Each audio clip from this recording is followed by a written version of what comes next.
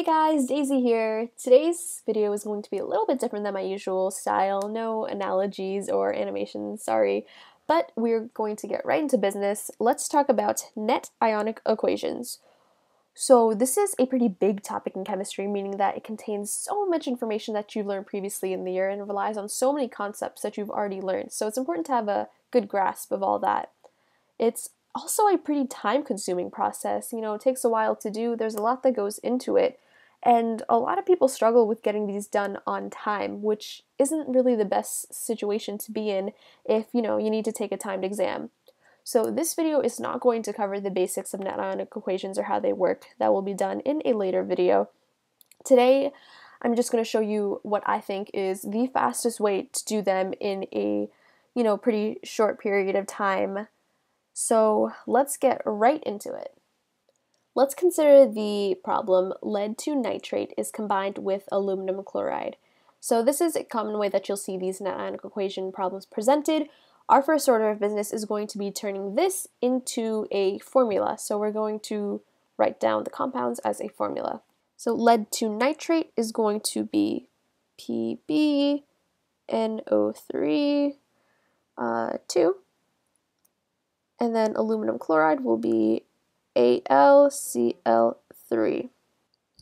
Once we have this written down, we're going to consult our solubility guidelines, or if you have them memorized, just consult yourself, and see if either of these are soluble. So for a net ionic equation to occur, both of our reactants have to be soluble, both of them. If either of them are insoluble, then no reaction will occur.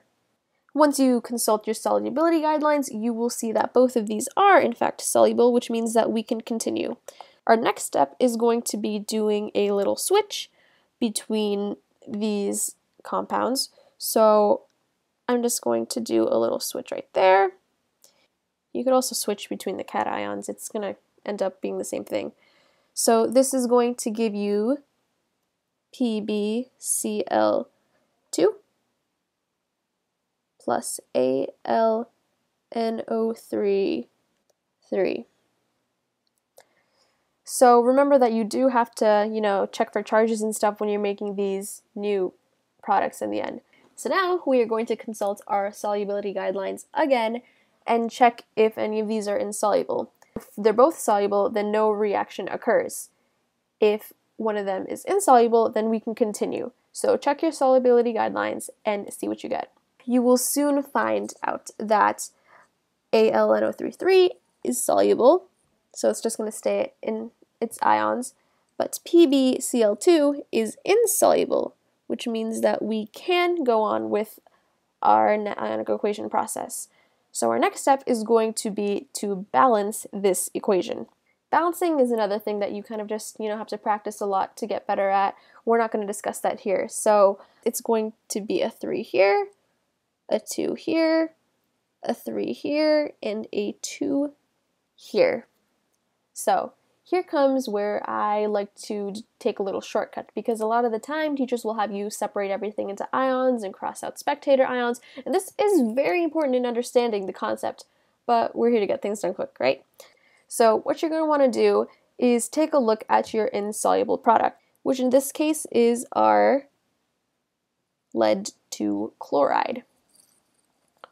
So what I like to do right away is put this at the end of our net ionic equation. So I do my little arrow and say that this is 3 PbCl2.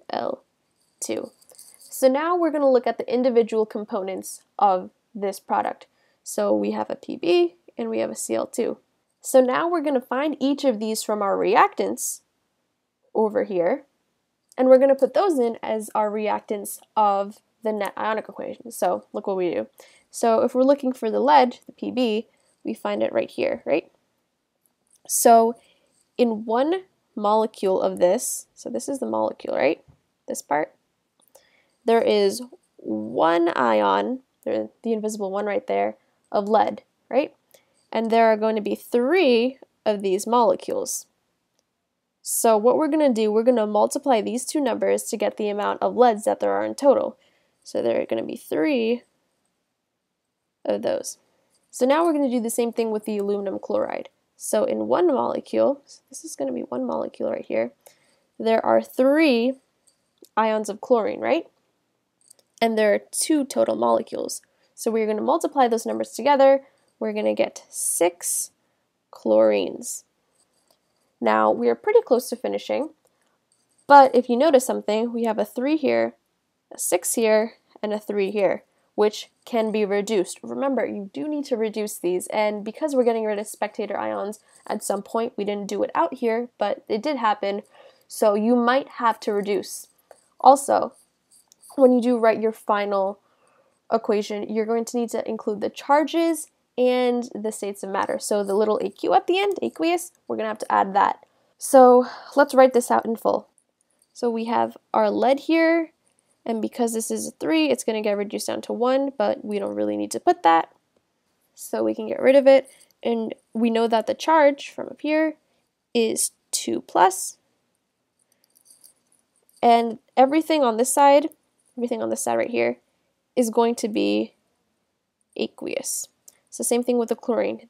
We had 6 before, we reduced it down, we're going to divide by 3 to reduce everything, so we're going to have 2 chlorines. We know from the periodic table that the charge of 1 chlorine is just minus, and like everything on that side, it's going to be AQ. And now moving on to our products, we have 3PbCl2, because we have a 3 here that reduces down into 1, we don't need to write that. So we're going to have PbCl2, and that is going to be a solid because, as we know, it is insoluble. And that is our complete net ionic equation. So that is our final answer. We did it, guys. This process takes a little bit more thought maybe to figure out, what you're doing, but once you practice with this, it saved me a ton of time during tests and practice problems. So I really hope this helps you out if you've been struggling with this. If you need more help, I will link another completely solved problem. I'll do another one in the description below. So you guys just saw how simply scientific net ionic equations can be. I'll see you guys next time.